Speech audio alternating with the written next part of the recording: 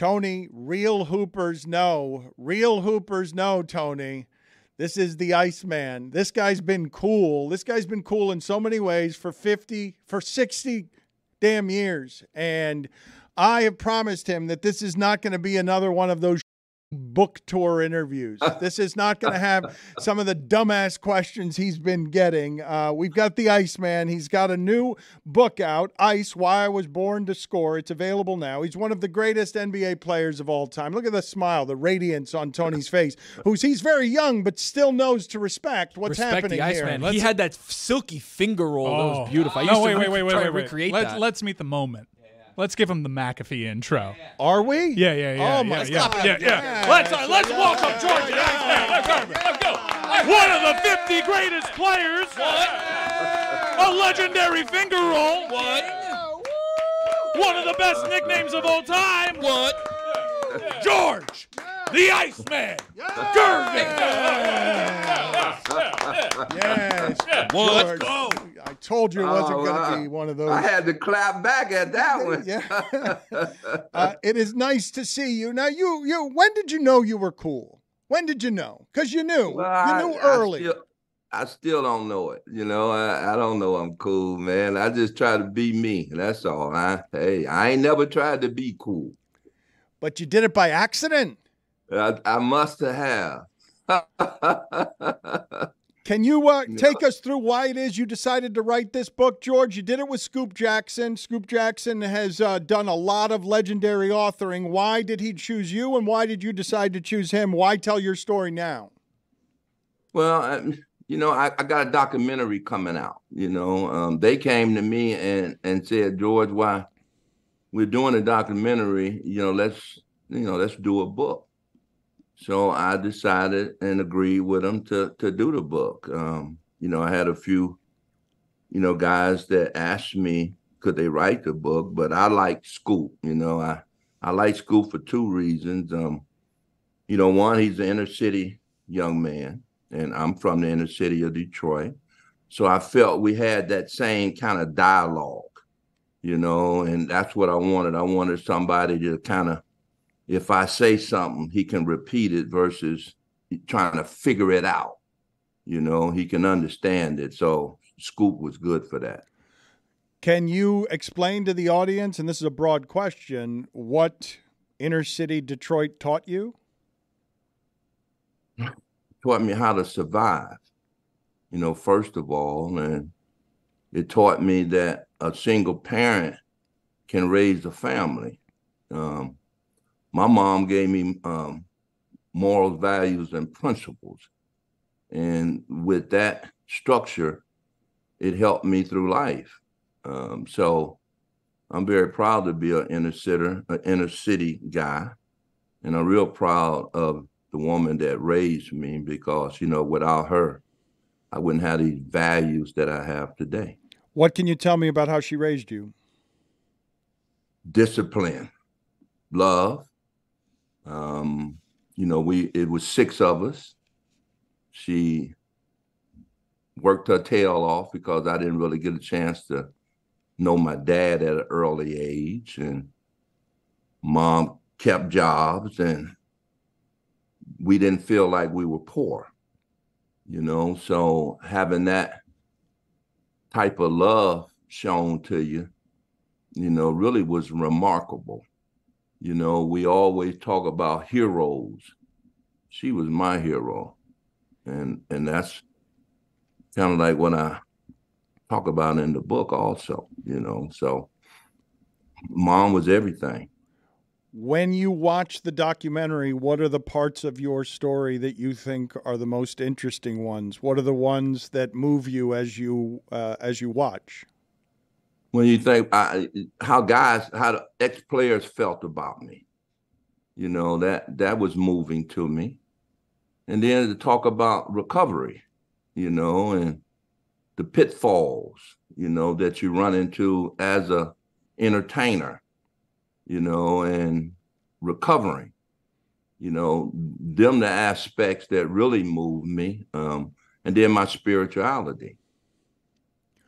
recovering from, if you can explain to the audience why the need to show people something there that can be very vulnerable and not everybody can be trusted with. Well, because I don't care what everybody else can be trusted with. I'm telling my story, and I'm talking about how it affected me. And I'm not dumb. I know it affects a lot of us in our lives. And everybody don't know everybody needs a somebody. And I could inspire somebody else to take the necessary steps to recovery. What came with being a star in the league that you weren't ready for? Wow. That lifestyle.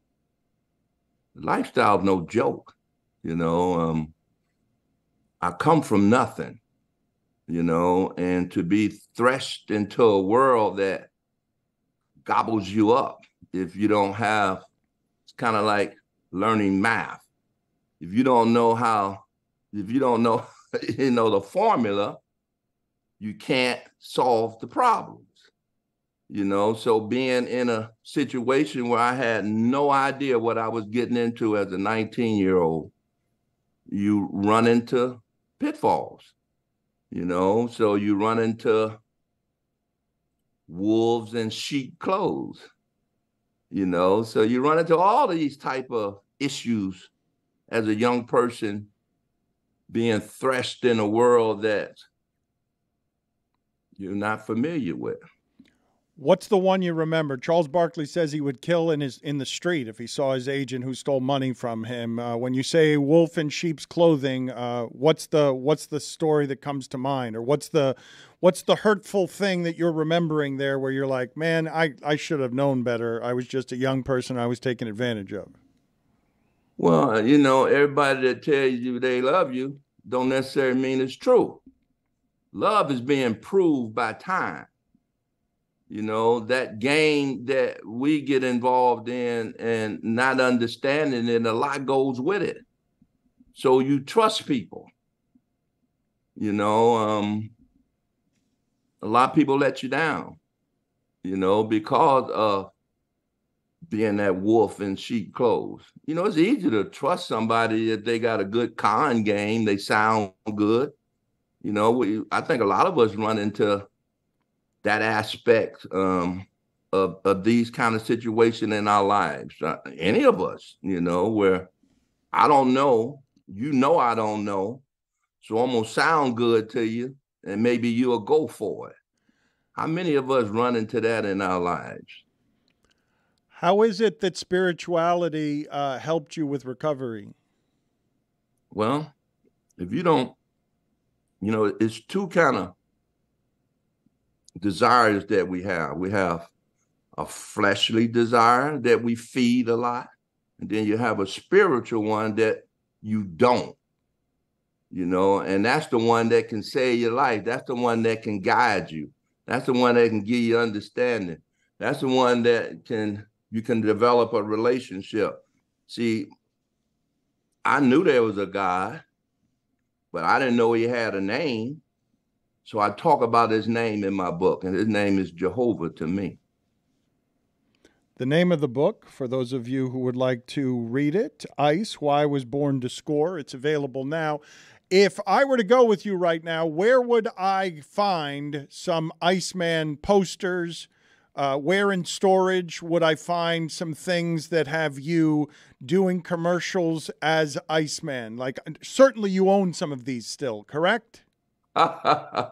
Well, yeah, but I have a few Iceman posters left. But where is there any ice in them? Is there a refrigerator? Like, where is it, or is it just you on a poster finger rolling? Is there a commercial campaign somewhere that I could check out? No, it's not like that. No. Okay. No. I think that part of my life is beyond me. I think corporate America is not ready to revamp my career and sell my brand, in which I'm cool with it, You'll do it yourself with your book and with your documentary. I have a producer here, though, who is very disrespectful, and he's been yelling about this for a couple of weeks, and I want to bring in a real expert to discuss it with him. He believes that Wembanyama is going to ruin basketball and that he's not that good at basketball. He's just tall and he's getting in everyone's way, and he doesn't understand why everyone is rooting for Goliath. I don't understand this whatsoever. That it's not fair that a 7 cheat in the game. That's right. Like should be a higher It's hoop. not impressive for him to finger roll. It's not like when the Iceman did it. And so I wanted to understand. George Gervin had to go up against Titans at 6'7" and develop the world's greatest finger roll. That's right. Wembanyama just goes on his tippy toes. That's right. It's a different game they're playing right now, and it's not fair. It does a disservice to the greats like George the Iceman Gervin.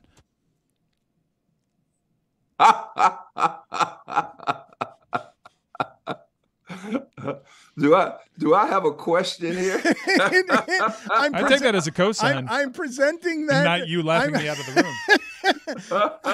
We will take that laughter as an agreement and as an amen as well. You agree with everything that he's saying there, correct? Is growing. I take the fifth. Oh, that sounds like confirmation. That sounds, yes. Iceman, you're dangerous. You have been snared. Objection, leading the witness. You're going to get aggregated. It'll sell copies of your book, Ice, Why I Was Born to Score. Thank you, Iceman. Thank you, George. It's nice catching up with you. Hey, man, appreciate y'all, man. Thank you, man. Great questions. Yeah, especially that last one, huh? Yeah. The last one that wasn't really a question, but you co-signed. You did. Yeah. We all heard you. You're like...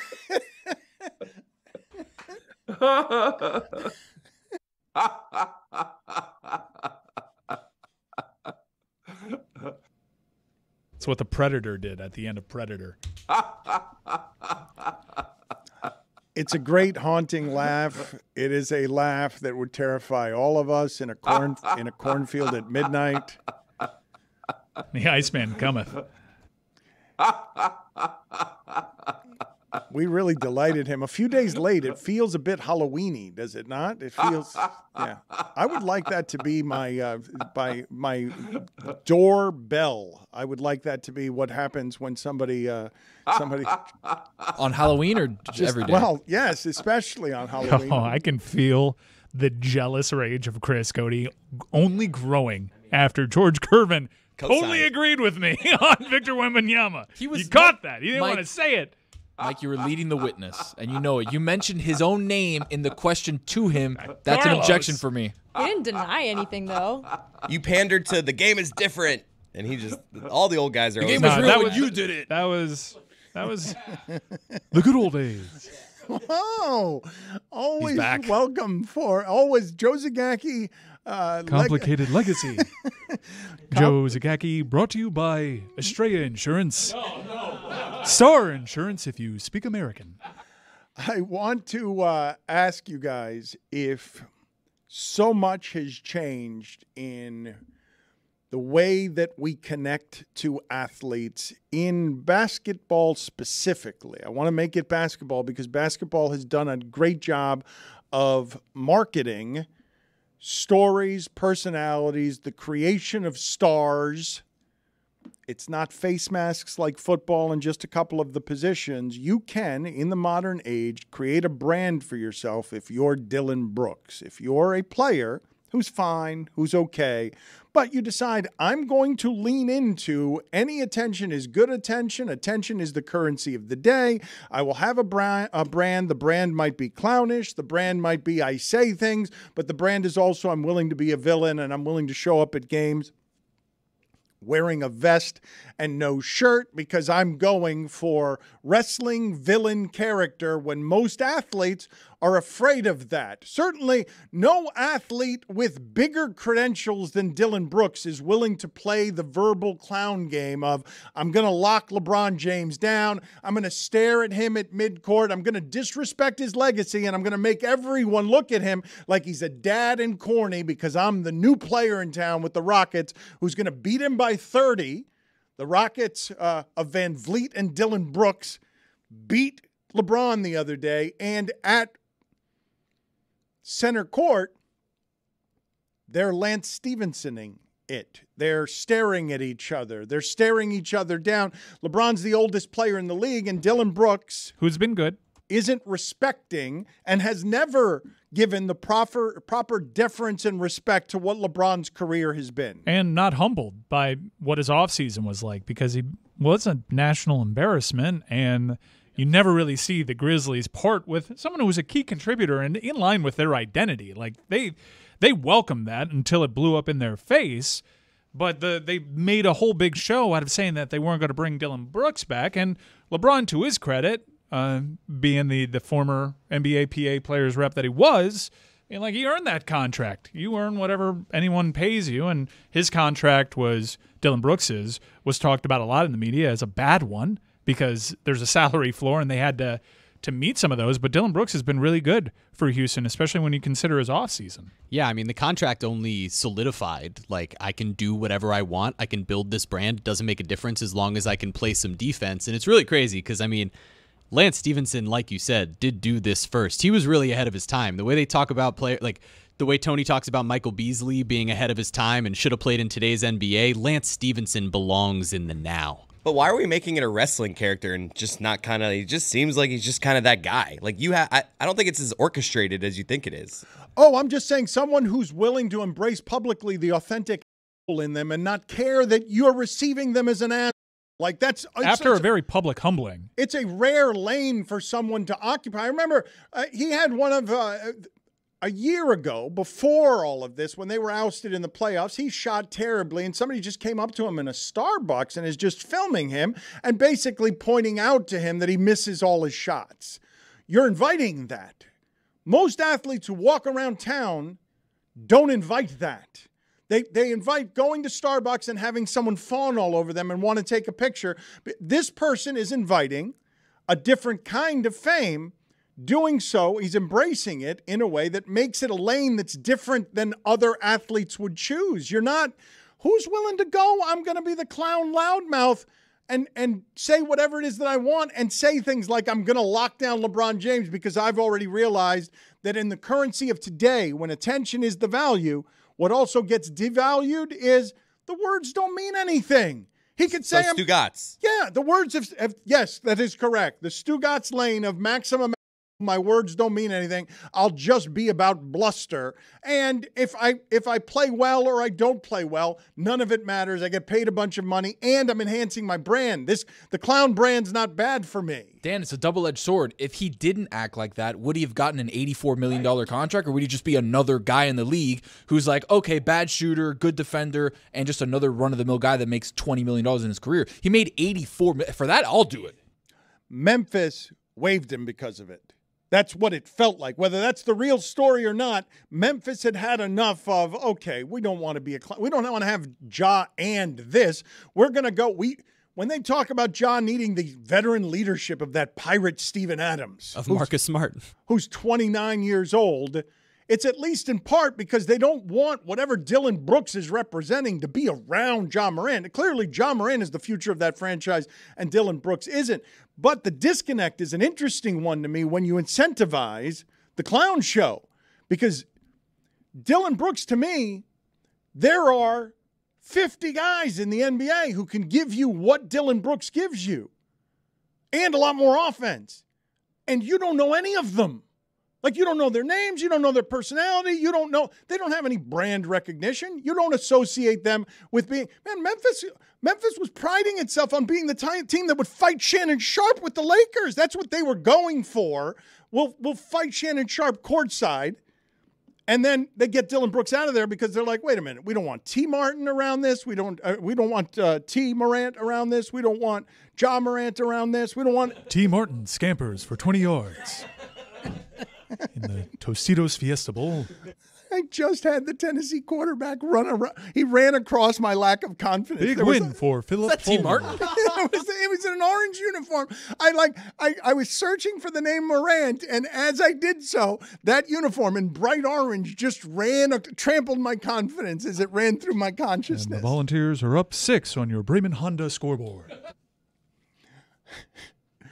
Mike Ryan is of the belief that U.S. soccer, men or women's soccer, has never before made a hire as big, as well, or as important as the one that women's soccer just made for the United States. Many in our audience may not know the name Emma Hayes because they may not follow club soccer abroad. But in Europe, Emma Hayes is reputed to be the best women's manager ever in the club game. I happen to know Emma Hayes a little bit from my time partnering up with Chelsea FC because she just so happens to presently be the manager for Chelsea FC's very successful women's side.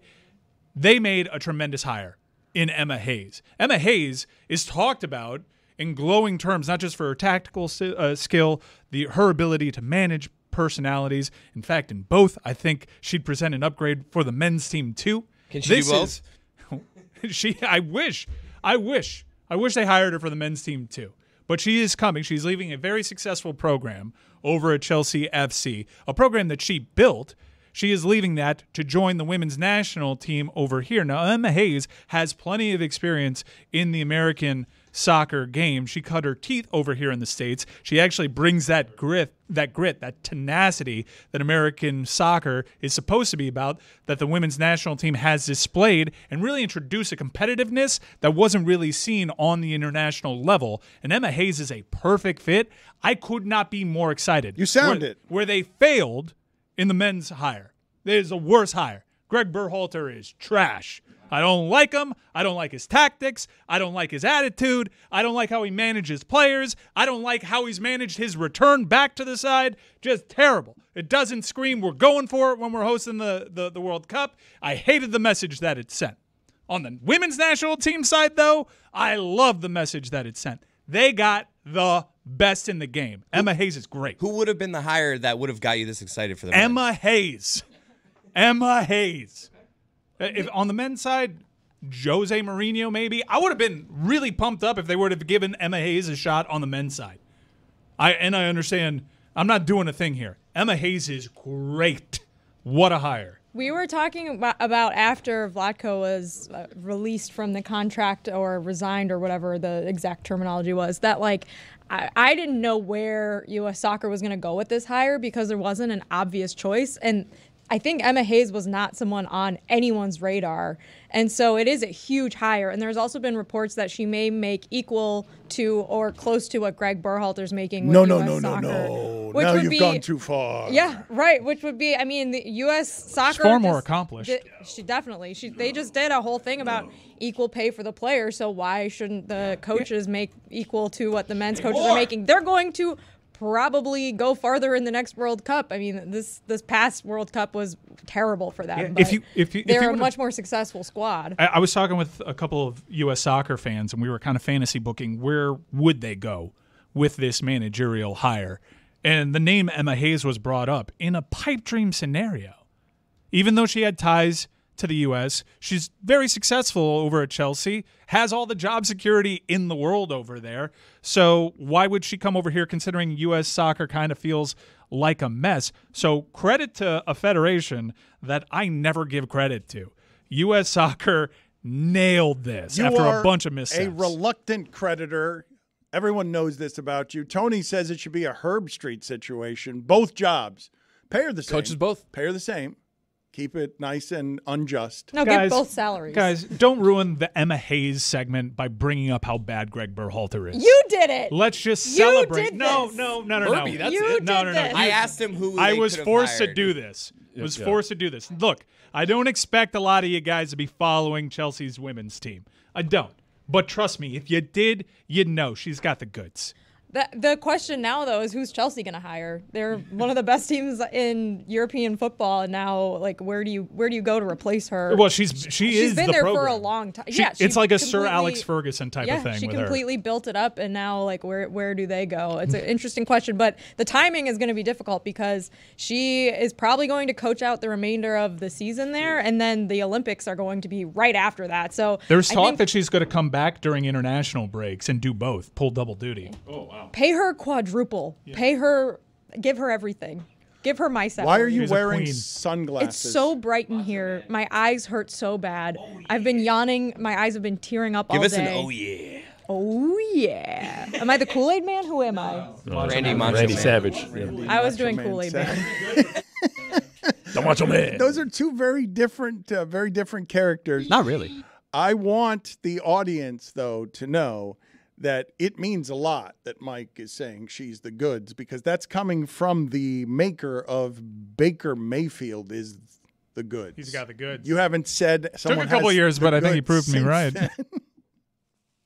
We talked a lot yesterday about Jason Kelsey being voted one of the people's sexiest men alive, but a far, far greater injustice happened and slipped by, which was Taylor Lautner voted the sexiest podcast host. Taylor Lautner? You don't know who Taylor? He's been on the show, Lautner? Tony, like multiple times. Twilight, right? Yes, he was Jacob in Twilight. And he married Taylor Lautner. Yeah, his wife's name is also Taylor. He was in the Kevin James, Sean Payton Netflix film in which we interviewed him, and then the people involved in that were not very happy with us. Is it They just did not because like- we were just making fun of how much Kevin James didn't look like Sean Payton? That's what Correct. that's what no one liked about that interview. Well, we also objectified Taylor Lautner a bunch, but I mean, I for one am excited to see Kevin James play Connor Stallions in the upcoming biopic. But that's a separate story, Dan.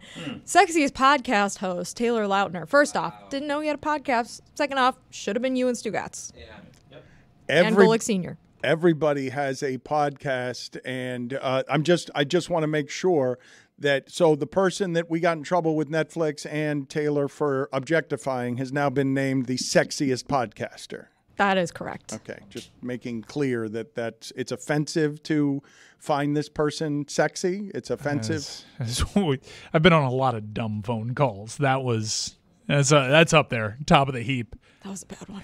I mean, the celebrity interviews, Taylor himself was not upset by No, this, he right? wasn't. That was the whole thing. I was like, please find out from Taylor what I said that bothered him about our promotion of this Kevin James's Sean Payton film.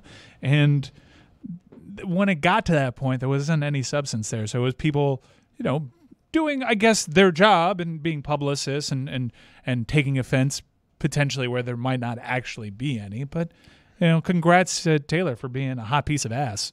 I definitely think they were more upset about the Kevin James, Sean Payton commentary and the fact that we were mercilessly mocking that casting choice, which, frankly, I stand by. I watched that whole movie. Yeah. It was not believable. That man could not beat the Chiefs last weekend.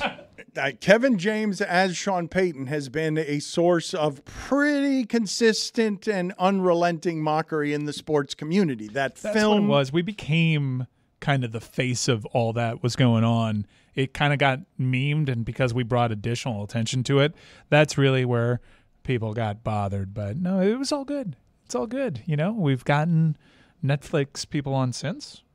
I'm asking. I don't think I could name one. Have we? How do we get Did we Dan on close that this? account? How do We we just get Dan on promoted this list right now. next year? I mean, there is a strike, so that's why. That's probably why, and not Dan's line of questioning. That is correct. But Look, man, if there's a beefcake on, we're going to call it out. We probably do that a little too much, but that's fine. We did it with our Jim thing. Trotter. That It's our was thing. probably the worst. I mean, The worst of them. He looks fantastic. 60. There's no way he's 60. Six. I'm sorry. There's no Hold chance. on. 60. it was stunning. It's It was a indisputably very stunning. serious Maybe in interview. 25 years. Maybe he's 60 and 25. It was a very serious otherwise interview, but I think the most shocking thing from that interview was not the racism or the lawsuit or the discrimination. It's that Jim Trotter was smoking at 60. Hey, Stav joined us, and he was promoting a Netflix special. And we didn't objectify him once, or his flaccid penis. I'm pretty sure I did objectify him, though, but I thought that we called him the king of body positivity, which is in the realm of objectifying. Can you be that when you're just constantly making fun of how soft you get? The thing It's a that real problem, Mike. Jessica pointed out that I don't think we had enough fun with earlier this week is I really did want to examine the amount of sexy in our shipping container. Like that, because you guys looked at me, everyone looked at me like I was the one making the just sad and pitiful admission that I don't wander around feeling sexy. That's not something that I have. I'm not connected to that part of my life. And I was met with a whole bunch of people staring back at me, and I was looking at you. So I see what you people look like. and you were staring back at me like, don't know what you're talking about. We're maximum sexy all the time. And Stugotz chief among them. And I just can't believe that Stugotz is looking at himself these days in a full-length mirror when he's just in his underwear and saying, I still got it. That cannot be happening. Dan, Roy's fake name when he checks into hotels is Jack Slade. Is that correct? Jack Spade. Jack Spade. I mean, you're not going to get him to say, I don't feel sexy. Hold on a second. What? That's my fake name. Is Jack Spade. Excuse me? Why? I'm gonna get you, sucker. I believe is where I got that from. Attaboy. No, I get that part. The part that confuses Why do you me need a is why are you checking in with a fake After name? the game with Jake Spade is such a good show. Jack, it's a fine. I like Jake better. You don't get to do Jake that. You got it probably wrong. just Pay the sound fine. Jake Spade is You not can't- better You than can't say Jack I like Spade. Jake better. It's Jack. No, Jack Spade is great. I don't understand why you need a fake name. It just sounds nice. What are you worried about? Change of pace. So when they ask for your ID, I get what Roy's doing. Whether he feels like he needs it or not, it is kind of a move to say, can you put that under Jack Spade? But then your ID says Roy Bellamy. Well, I just tell him that I went under a fake name. I mean, Charles Barkley used to do that, didn't he? It's also what I say when I'm playing blackjack. Oh, Jess, I get the reference. Chris Cody, you've been wanting to share with the audience and the rest of us. I go by Kiki Vanderway. Oh, Never yeah. been bothered. You've been wanting to share Mine is with the Beyonce. group for a while a TikTok video here that involves Josh Allen. And what is the roots of this or what? Joe Burrow and Josh Allen on Sunday after the game, they did the thing where the quarterbacks find each other. We're going to say what's up, give a hug. And they caught the sound of it. And you're going to hear this, and you're going to think, oh, this is just a normal interaction after a game. But pay attention to the different things Joe Burrow calls Josh Allen here. He hits him with a buddy, a brother, a pal, and a man in like a 6-second clip. Let's do it. Love you, buddy. Game, brother. You too, buddy. Yeah, you too, man. Thanks, pal. You too. Love you soon. Like, it's just, it seems so like sincere when you're just looking. But if you really dive down, that's too many nicknames. I'm I not don't think your Joe. buddy, I pal. don't think Joe Burrow likes Josh Allen. You would think that they like each other with that. I think Joe Burrow secretly hates Josh He Allen. said love you at the end. You didn't mean That was, to me, the main takeaway. Love you. Play it one more time. Courtesy of the CW Sports. At your kindest leisure. Love you, buddy. Game, brother. You too, buddy. Yeah, you too, man. Thanks, pal. You too. Love you soon. It's the pal for me. It's the you can't pal me after you've brothered and manned me. And buddied you. Buddied you, brothered you, manned you. Hell yeah. It's too much. It's gone too far. I think he's covering up for something. I think he secretly hates him. I believe this, in a microcosm, is sports media coverage in general these days. In a video that we just showed in which he clearly said that he loves him, you are now alleging not Hates only him. that he's a liar, but it's the opposite of his actual feelings. Hey, pal. Come here, And man. All right, brother. I'm with you. The pal is the one that's suspicious there. You go buddy, you go brother, you go man, everyone's good. But pal. Condescending. Coaches. Do it again. I need it again. At your leisure. Love you, buddy. Game, brother. You too, buddy. Yeah, you too, man. Thanks, pal. You too. Love you soon. And Allen hit him with a brother. It's like he thought of another thing to call him. How many nicknames do we have? I don't think either one of them knows each other's name. I don't think not only do they not love each other, I don't think they know each other's names. All right, man. See you, brother. All right, pal. Spelling of coaches makes no sense. That's Coach Eyes. Pal is something that That's where he goes too far. It's just it's an empty phrase that has no warmth in it. It has no love in it. To call someone pal is to be an old person. It's also, Joe Burrow's always cool. I don't think of someone that age being a pal. Only the winning quarterback can say pal. Like if you're the losing quarterback, you don't hit someone with a pal. It's such a condescending, we just It's whooped your ass. disrespectful. All right, pal. Good job. Keep working. Is the word, so it's inherently condescending. Put it on the poll, please, Juju, at LeBatard Show. Is the word pal inherently condescending? Sal pal. Yes or no? Thank you, Jeremy. I'm not going to kick him out. I'm going to. Even Why? though I shouldn't. I'm going to reward him because I've been kicking him out too much. Oh. And I don't want it to be one note. So I simply want to give him, and I don't want to reward what Jeremy has done this week and in general, his dad joke contributions to what we've been doing. But he has been dying to talk about Mariah Carey, and we have not given him. It's been like 10 days. Why? That damn Jack Spade sent me. I still can't. You check in. Roy, is somebody looking for you? Like I don't understand. Jack Spade. Roy, why are you doing this? I don't know. You say that confidently? Roy, what do you mean you don't know? I told you it was a change of pace. Like, are you doing it ironically? Sure. But do you say it like in a serious? Can you reenact it? Yeah. Let's do the whole thing. Someone Hold on be a the second. hotel worker. Hold on. I'll be the hotel worker who's checking you in. Be the hole. I'm not going to be the whole. Yeah. Room for two for Jack Spade. This is vaguely pornographic. Well, first, Dan, you ask if he's There's no checking idea. in. It's That's what they overtly do. pornographic. You're the one that made Ready it a for hole. character. You have him checking into your hole. You made this. Sir, welcome to my hole. How can we help you? Yeah, I got a room for two for Jack Spade. Do you whisper like that too? Yeah, Talk I'm low. trying to say it under my breath here. For Jack Spade. The reservation is under Spade, sir. Yes. Can I see Jack some ID? Spade, can I see some ID? Okay.